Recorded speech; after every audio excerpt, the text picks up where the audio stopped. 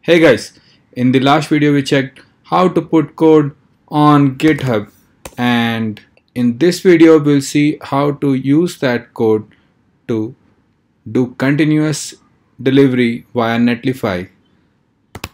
If you remember, we hosted our website on Netlify, and the problem with it is every time you need to do some change here, you have to go and delete the site and do a new change. That does not work. Moreover, all of this is not working. What to do? What we need to do is we need to delete the site first and say delete site. Oh, the site is deleted, but now it gives you another option of new site from Git. So once the site is deleted, you can select from GitHub for continuous deployment, which means whenever you push changes to GitHub, it will automatically deploy. Deploy means it will automatically publish your website. And now it shows you all your repositories, and let's select this. It says okay, branch to deploy master. This is fine. Basic build settings, don't need any. For now, this is good. Just click on deploy. You'll see site deploy in progress. It is deployed. Just check. Yes, it is working. Again, we need to change the name. Where is it? Site settings. Go change site name. Make it Pratap Chennai again. Since the previous one is deleted, it's available right now. Now the magic starts. Anything which you push here in the master branch will be deployed here. You want to see that? I want to show that. Let's see that. So let's do. So here is our project. Okay, and if you have done the exercise, you wouldn't have this here. Let me delete this for you.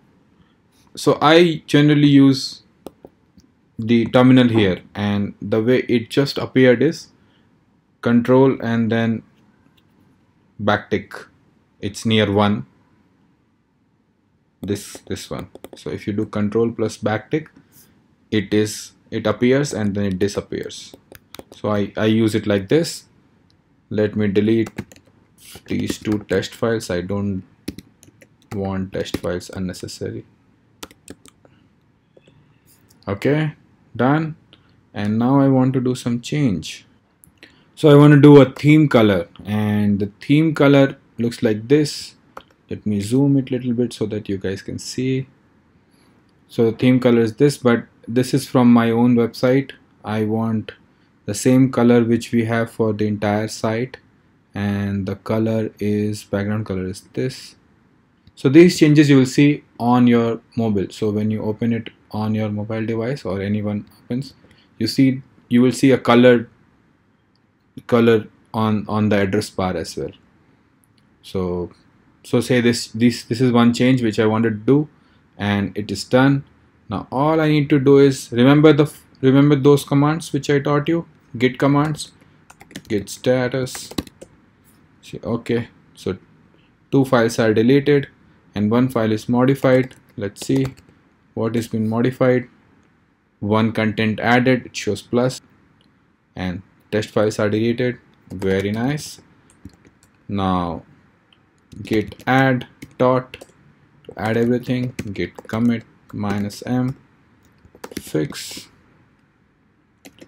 theme color, and all you need to do now is do git push. So the push starts working, and now we'll see something very nice, which I really love Netlify for providing all of this for free for everyone. You see this? You go to deploys, says today at already published, deployed in 2 seconds. It took 2 seconds for Netlify to send that change. Now we cannot see that change here right now, but we can see that change. You see this? You go to view page source and you see there is theme color. Let me see if I can show you on my machine. So it doesn't work on browser, I just checked, but you see this is here. So any change which you want to do, let's try some more changes. If we want to do something like this, if you want to learn